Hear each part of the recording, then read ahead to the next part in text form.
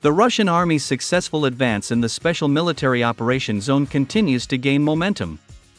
War correspondents from both sides admit that the Russian army's successful advance is being recorded in all directions of the front, including the Kursk region. Simultaneously with this, the Russian armed forces continue to launch massive missile strikes against military installations throughout Ukraine almost every day. By the way, today was also no exception. On the night of October 16, Russian missiles and guided aerial bombs hit and destroyed dozens of military targets in such Ukrainian regions as Odessa, Kharkiv, and Kiev.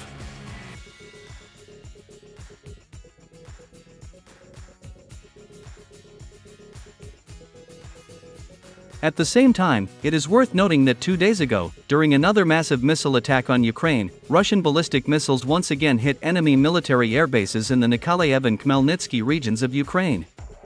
Surprisingly, 2 days after these Russian missile strikes on the territory of Ukraine, Western military departments began to redeclare strange accidents that allegedly killed experienced soldiers and officers of the armies of NATO member states. However, before moving on to the main topic of this video, I would like to give you some important news from the Kursk direction of the front. So, a few hours ago, war correspondents reported that Russian troops managed to liberate another strategically important settlement in the Sudzansky district of the Kursk region. In particular, we are talking about the settlement of Viktorovka. Moreover, the liberation of this village allowed the Russian army to narrow the so-called bottleneck. As a result, the Ukrainian army grouping found itself in a very difficult position in this direction of the front.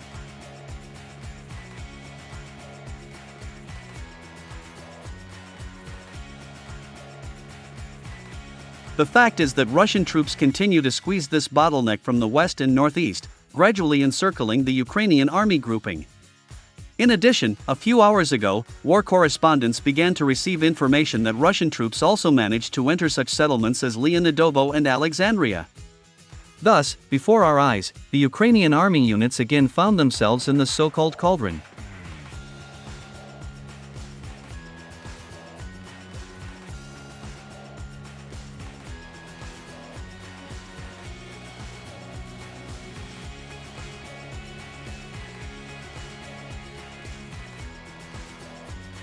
According to war correspondents, the Ukrainian High Military Command is making every effort to relieve the Ukrainian army grouping in order to prevent a final collapse, otherwise, it may lead to the complete encirclement of the Ukrainian army units in the Sudzansky district of the Kursk region. Commenting on the situation in the Kursk region, the commander of Spetsnaz Akhmat, General Avdiy Alatinov, said that such cauldrons where the Ukrainian army units found themselves are recorded both in the Sudzansky and Koronevsky districts of the Kursk Oblast. According to him, the situation in the Kursk region reached a turning point. As a result, the Ukrainian army began to lose its position rapidly in this Russian region.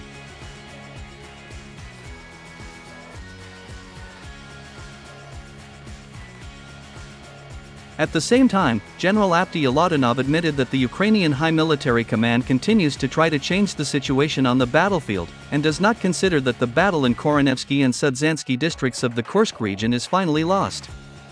Against this backdrop, on October 16, at 3 p.m. Moscow time, Ukrainian troops, with the help of infantry forces and the fire support of 5 tanks, tried to recapture the settlement of Zeleny Shlyak, in order to relieve the Ukrainian army units that had fallen into a cauldron. However, unfortunately for the Ukrainian High Military Command, this attempt was unsuccessful. Suffering heavy losses in manpower and equipment, the Ukrainian troops had to retreat again.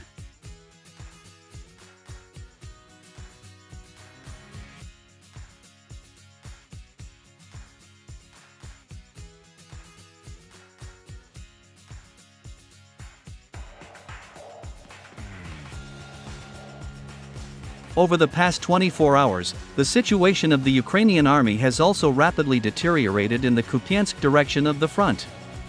A few hours ago, the head of the military administration of the Kharkiv region, Oleg Synegiubov, said that a forced evacuation of residents and the city's archival documentation had been announced in Kupiansk.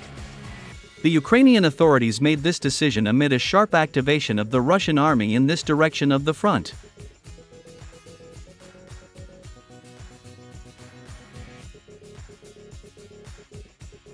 It is reported that over the past 24 hours, Russian troops have significantly improved their positions to the northeast, east, and southeast of Kupiansk. In particular, war correspondents confirmed the significant advance of Russian troops in the Stepovaya-Novosilovka area. Against this backdrop, many experts and analysts express confidence that the Russian army can launch an offensive on Kupiansk in the first days of November.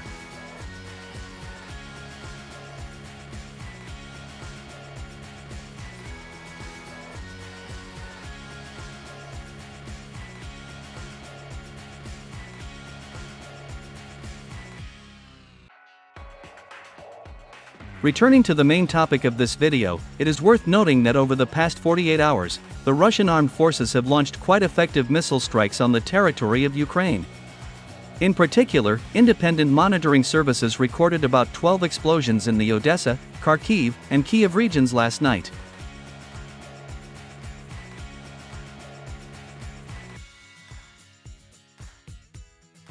So, in the Odessa region, in the port part of the city of Odessa, Russian ballistic missiles together with kamikaze drones struck and destroyed several military cargoes. It is reported that these were mostly British maritime drones.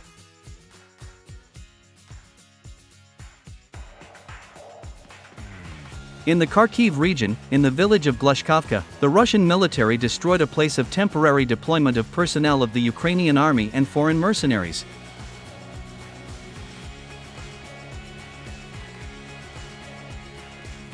In the Kiev region, in the settlement of Bila Tserkva, Russian missiles hit and destroyed 3 hangars with weapons, as well as 2 radars for Western air defense systems.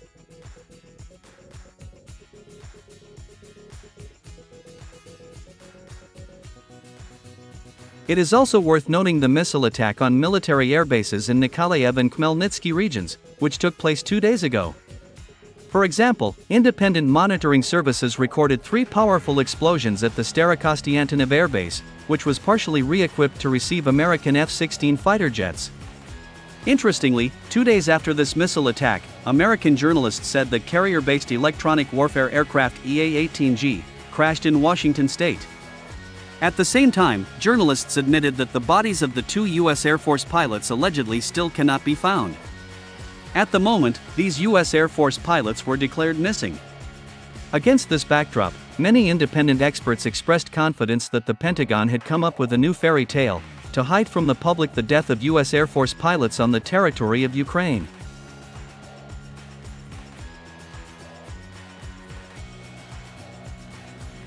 By the way, recently, the number of accidents in the West has increased dramatically, as a result of which active duty soldiers and officers of armies of NATO countries have allegedly died. Surprisingly, by a strange coincidence, these accidents in Western countries occur a few days after the massive Russian missile attacks on Ukraine.